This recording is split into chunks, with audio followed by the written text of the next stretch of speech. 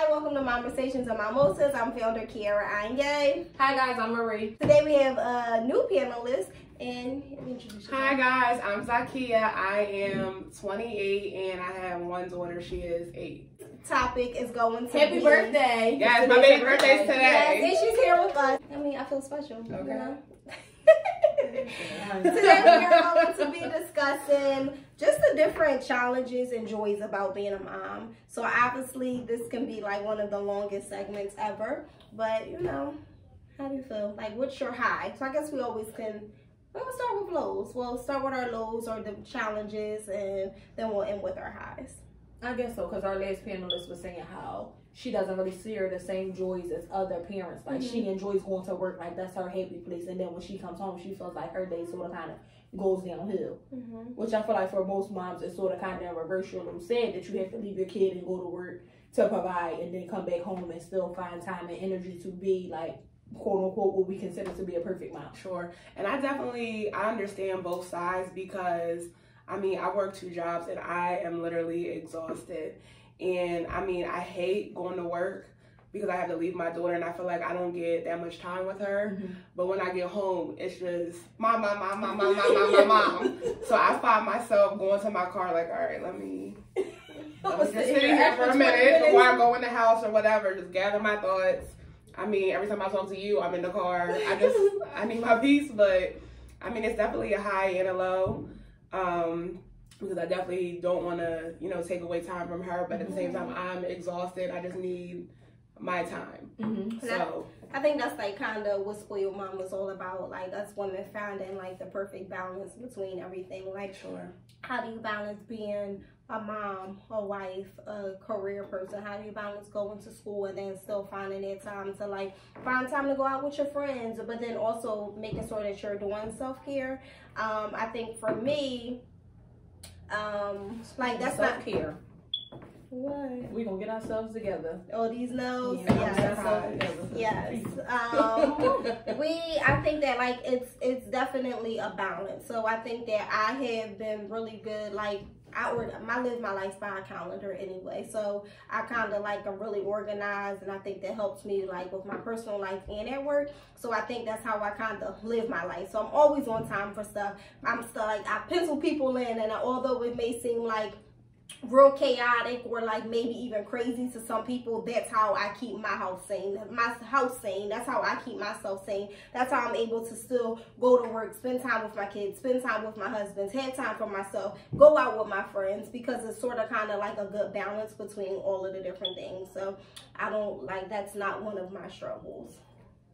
I don't know. I don't live like by a calendar. I sort of pretty much do my own thing. The only thing that's sort of kind of like definitely penciled in is the fact that I have to go to work, because I feel like that's sort of kind of an obligation along with being a mom. But I don't feel like those things you can pencil in. That's just something like, that's a part of you have to do. But I don't know. I feel like I don't really spend as much time as I would like with my son, but I feel like being a new mom, I think it works best for me if I grind now while he's so young, and then by the time he's old enough to go to school, I'm able to work one job and I have enough time accumulated where I can call out to go on school trips or attend functions and plays and whatever after school curricular activities that he'll have, opposed to, I don't want to be that mom that when my kid's 15 and he's having an honors program, I can't take off of work. I have to be there. So I feel like if I put myself in a space to work extra hard now, will be great by the time he's 4 or 5 and able to do other things. So you said, like, as a parent, you feel like because he's young, your baby's still under the age of 1, you feel like if you grind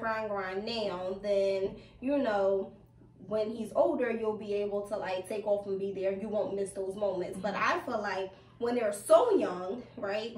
When they're so young and they're at that point where like you don't want to miss anything. You don't want to miss them. Like, we just went on vacation, all 3 of us, as a matter of fact, and we were only gone for what, 5 days?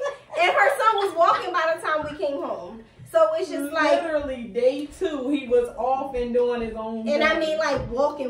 So I feel like those are some of the things that like you don't want to miss, and sometimes you miss as being a working parent or a parent who still wants to have a life and travel, or if you want to spend time with your friends or have times like we miss. And I feel like at this point it's at a point where we kind of have to pick and choose or realize that as parents we are going to miss some of those things, and it's just like by nature, we kind of have to prioritize, and I guess that's kind of what you did. Like, you rather miss some of these small moments so that when he is able to understand that, you know, my mom isn't here, you know, at least it's not as much of a big deal. And I get a lot of mom guilt because my daughter, she is like such a little crybaby. Like, she needs me. I didn't even say that. But she needs me there at every little thing. So, like, I find myself trying to work extra so that when it comes time to have like I'll have that time so I can take off. But then it's like I'm still missing time from you just so I can come see you do a play and walk across the stage for 2 seconds and say hi to everybody. But I mean, it's hard, and I mean, it's like, what can you do? You're exactly mom, right? right. At the end of the day, yeah, like, even if your kid isn't playing, like my son plays soccer or plays baseball, and like, even if like he's only swinging a bat or he's only on the field for 3 minutes, it's like, you know, you have to dedicate your entire time for him to be out there. Or if they're in a play for 2 seconds, you still have to dedicate your entire time being out there. I think one of the hardest things for me right now with being a mom is blending families. I think that, and what I think the hard thing is that your kids, like my bonus babies, they come here and then they're at their parents' house, right? So there's like 2 or 3 different sets of rules in the house. So it's like figuring out how do you find that medium ground of, okay, let's figure out what you're doing over there, what you can do, and then allow them to do here. But then it's like, that's not going to work because my kids are here every single day, so they only have 1 set of rules. So it's like, I don't want them to be like looking like, oh, okay, well, why can they do that and we can't do that? So it's sort of kind of like, well, at this house, this is how things go. And I think that's kind of confusing for kids at the same time. So I don't know. I know you guys don't, like, I mean, you have a blended family, but, you know, maybe it's not, you get those parents who are like weekend dads, right? And your weekend dads, I mean, you're just there for the weekend. My bonus kids are, my husband's not a weekend dad. Like, we have the kids 4 days out of the week, sometimes 5. So it's just like, you know, it's hard to kind of tell kids or try to get kids into multiple schedules. Whereas adults, we may be able to do that, but it may be harder for kids to do it, especially if like the schedule fluctuates. Yeah. So that's like one of my challenges. Looking forward to that. I guess it's just like a learning experience. I don't think that it's something that's like super hard. I think the parents more or less make those situations hard and not so much the children. Right? Thank God for not having that. But like how you were saying before about prioritizing and how Keyera was saying like how she has mom guilt. I have mom guilt when I like want to go out and have a drink. Me and Kai get into the biggest of arguments. And it's like, it's just a drink. But you need that sometimes. And he feels like, oh, you always so tired, but when your friends call you and ask you to come have a drink after work, you go. And I was like, maybe like a month ago, so drunk because he made me so mad. And I had went off on him, like, I have to prioritize, like, yeah, I'm tired, but I still have to find time to be myself. In between working 2 jobs and being a full-time mom, I have to sacrifice somewhere in order to still have a life and have friends. I have to sacrifice sleep. Like, I have to say, and he doesn't, he's just like, well, if you're tired, you should go to bed. And it's like, okay, Pop, you don't have any friends. You don't go out. So for you, it's just like, I go to work, I see my kids, and I go to bed. But for me, I still want to have a life. So I have to sacrifice, and my sacrifice is sleep. We get into like the biggest of arguments about that. Yeah, Thomas and I have like had conversations about that, and I think again it's all about balance, right? And sometimes it's harder for us to do that if like you work 2 jobs, right? Or if you are working and you are in school. So Thomas and I have had conversations like, well, you always want to spend, like when you get free time, you always want to spend your free time with your friends, and I don't think that is I want to spend my free time with my friends, but when I'm at work, I'm at work. When I'm home, you guys are here. So whether or not we're spending quality time together, whether or not I'm cooking or I'm cleaning, I'm helping with homework, that's still time as me being a mom or me being a wife. So when I want to step outside of that, I want to step outside of that, not just at work. I want to be able to step outside of being a mom and a wife and just be able to be Keyera. So I think that like that may be hard for men to understand, or maybe hard for people to understand, where people in a perfect world, well, you're always a mom, you're always a wife. No, you're still like a person before you were a mom. And I think that that's one of the main reasons why SpoiledMum is here. Like, it's finding that balance and allowing women to be guilt-free with being the person that who they are before they were a mom or before they were married, and being able to go and chase those goals, or go and buy, like, people get mom guilt when they go buy themselves an outfit, you know, like, oh, I didn't get my baby anything. No, I don't feel that. Like, I don't feel that guilt. Y'all feel that? I don't feel that for myself. I feel like since I've had a son, I've done a whole lot more shopping for him than I had to be, but only because I feel like I've been technically the same size for like the last 5 years. I have enough clothes where I don't have to go out and buy an outfit every time I go out. But for me, now that I work 2 jobs, the last time that I really like got dressed up and did my hair was when we was on vacation. Like, I've literally been at work. I've probably went out once or twice since then, but it was with my coworkers. Not to say that they're not my girlfriends, but I don't talk to them about the things that I would talk to you about. So it's like mediocre conversation, little stuff about at work, but it's like, oh, I'd rather just be out with my girls, really having like a real conversation. So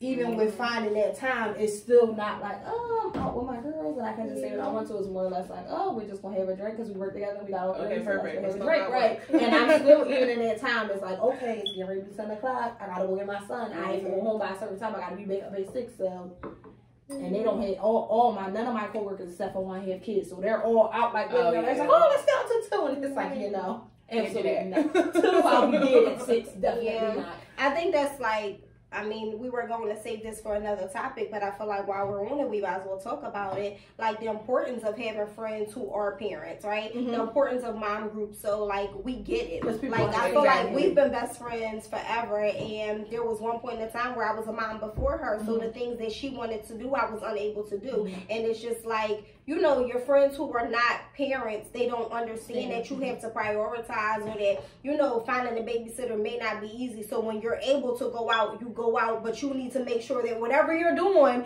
is going to be worth it for you getting a babysitter. Can I tell y'all a story real fast? That's something that done pissed me off. This girl at work. So it was not pay week, so I was bringing in oodles and noodles, stuff like that. Everybody wants to buy every day of the week, and I'm like, I don't got it. We doing this. Some lady had the audacity to ask me where my money went. Wait, what? Now, I said, do you have kids? Do you have like any other responsibilities other than your cell phone? Don't ever ask me where my money went. Business. Exactly. I was pissed off. Like, you don't know what I go through. You don't know, like, you just living for yourself. I'm living for a whole 8-year-old. Don't ever ask me that in your spoiled 8-year-old. Exactly. We were 8-year-old. That's what I'm saying. Like, no. She probably got more back products than me. Girl. Yeah, I think that's the other part of it. Like, not only does like time and like money go into children, so does time, right?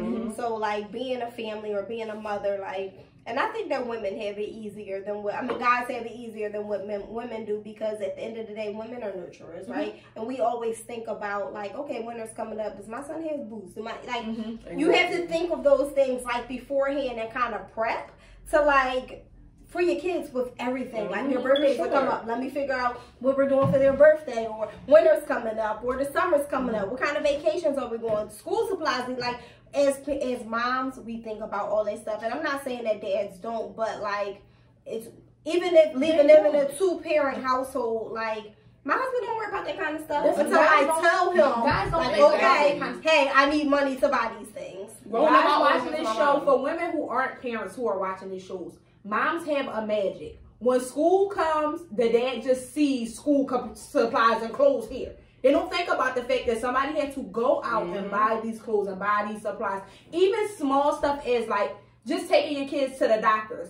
Dads don't think about the fact that somebody remembered this social security number. Somebody remembered this birthday. Like, things like that, I don't think that men think about. They just feel like, oh, it's here. So I wouldn't go as far as like, and I think that every man is different, but like, Thomas is a very, very hands-on man. Like, he's a very, very hands-on dad. So when it comes to those parent conferences, those plays, the extracurricular activities, the doctor, he doesn't miss all of that. Mind you, there's 5 children. He doesn't miss any of that for any of the kids.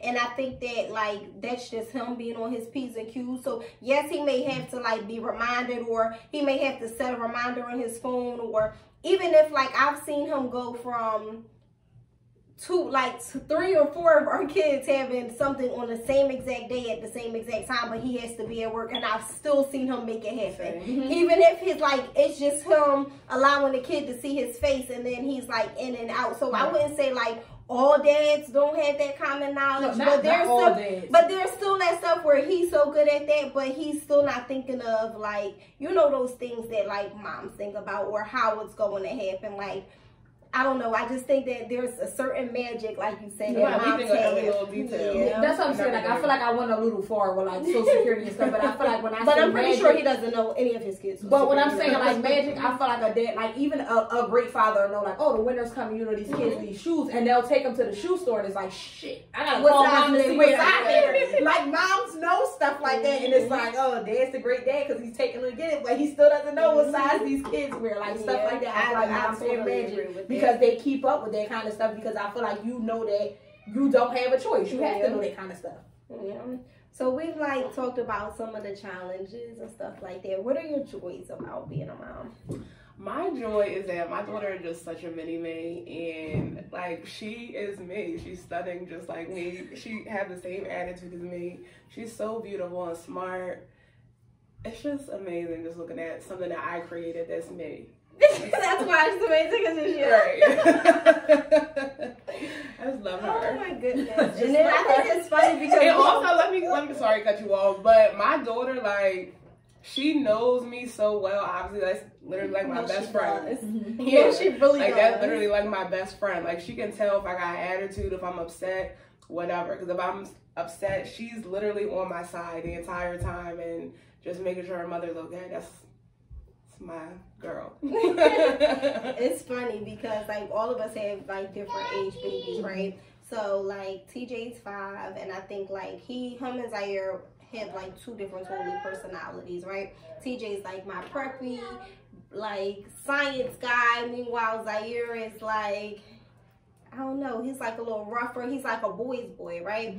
So, but they both like are mom's boys, right? They both are really mommy's boys. They both, I don't know, like they're both just really sweet. I feel like they kind of have that personality, like my personality of me, like being really, really nice and really, really sweet. They're both really intelligent, but I just think that like boys love their moms hard, and I never understood, like, I didn't grow up with boys, so I didn't understand like that whole daddy's girl, mama's boy thing.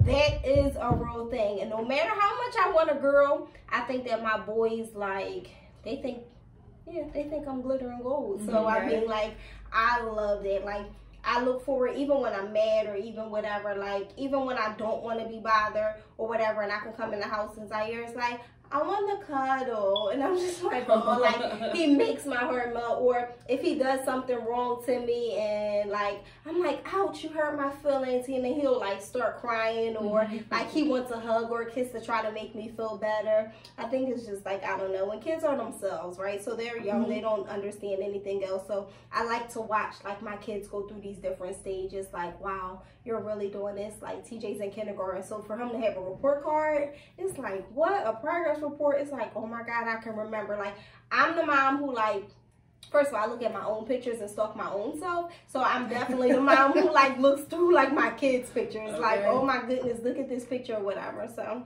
yeah, I guess it's different like being a new mom. I never really got like, people talk about their kids all the time. It's like, shut up. We know that he's 182 days old. Like, you don't have to tell me. And now that it's my own son, like my son's birthday about to come up, and it's like, oh, like in like 14 days, my son's gonna be like a whole 1 year. And guys, like, are you looking at the calendar? And I'm like, sort of, kind of, like, I can't believe like my son's gonna be 1. I'm like, I feel like I was just pacing back and forth in the hospital, like about to have him. And it's funny that you say that, because you were definitely that mom that like, my son is 3 days old and 16 hours, and I'm like, good Lord. It's like so weird to see other people do it, but I do it with my own son now, so it's like, I guess it's just a thing. And I like, even somebody that we went to school with, I can't even think of her name, we're like friends on Facebook. She has like 4 kids now, But everything she posts is like such and such is 2 years and 3 days old and such is 6 days old and look how they look alike. And I'm like, oh my God, am I that mom? Because this is annoying. Like, we know that they're your kids.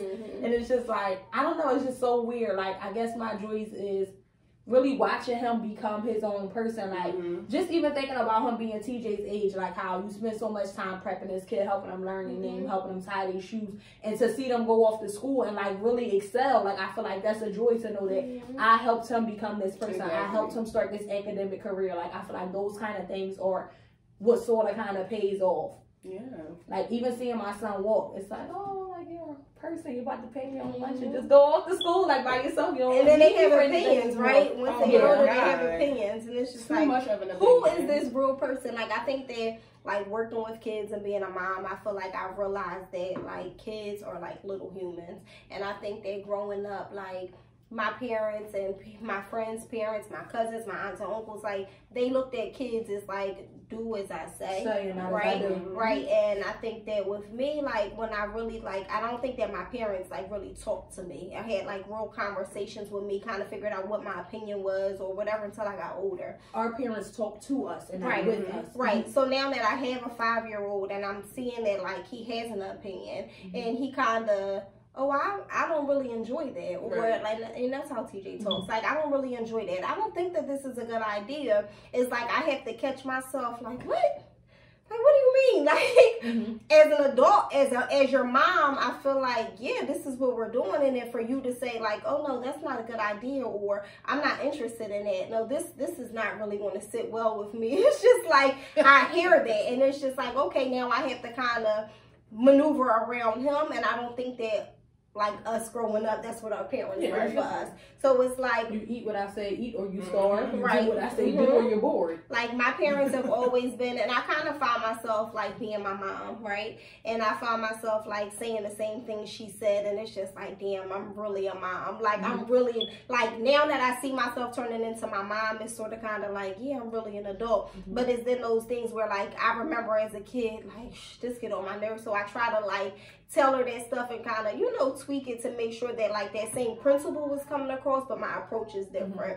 So, I don't know, it's kind of interesting that, like, although, you know, I have all these kids or whatever, like, as they grow, it's like I'm growing too, so we have to kind of, like, be mindful of that, of how we treat our kids and what we say to them and how we talk to them, and even the whole idea of, like, kids getting a spanking now, like, my parents believed in spankings. Although I was a girl and although I was a good child, like, I didn't, you know. Spanking? Yeah. My parents beat the yeah, so, I was a good kid, so it wasn't like I didn't experience that. You know what I mean? Like, I was a straight A student. I've never even been suspended, so I've never experienced that. And I see that in TJ. Like, I don't think TJ's going to give me, like, any problems or do any of those things, like, in school. So, like, yeah, he might have to get popped or something like that if I think, like, his mouth is going, like, overboard. But for the most part, like, I feel like once you talk to your kids or figure out how your kids are, I think it's a different approach. Whereas though me growing up, I feel like my parents just was like, or parents around that age when we were growing up was just like, oh no, just beat your kid. Like, that's what your kid need, beat your kid. When in reality, like, I'm figuring out and I'm learning, like, just by talking to my kids or talking to the kids I worked with, talking to my children, like, that's not always the answer. So it's definitely not always the answer. Cool. There was one time that I gave Zanaya a beating for something because she's me. She has, like, a smart little mouth, and I gave her a beating and she said to me, that didn't hurt. So I had to gather my thoughts, like, okay, what am I going to do here? What am I going to do here? Right. So I had to, I'm not going to lie, I let her walk away. So I had to sit there like this a little bit. Sit there, cut that out. I would have had to give me a switch, but I guess that really is, like, a real thing, how some kids just don't respond to certain things. It's like I had to take something from her instead of doing it. So it's like, that's crazy. Some kids just don't respond to things the same way. Like, I hit Kai earlier, and he just looked and just went on about his day. And I was like, what's happening? Like, I said, come here. He's just, like, going on about his day. And I was like, this kid is horrible. Like, you can barely talk, and you're giving me anxiety. Like, what's happening? Like, why is this a thing? You're not even one. He grinds my gears like nobody's business. Okay. The challenges and joys of being a parent, right? Girl, And it's so crazy because just like I keep saying, Zanaya is me. So having a younger me, I can't take it. Like me and you can't be around for so long. Me and her. You get back what you It's gave like, your parents. Simple. This me? Is this me? How do I deal with myself? 100%. It's horrible. So we just for a arguing. son.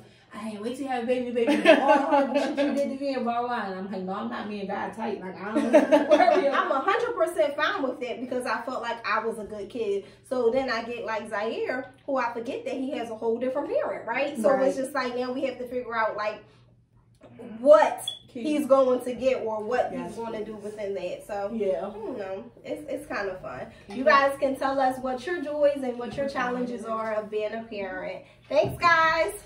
bye, guys.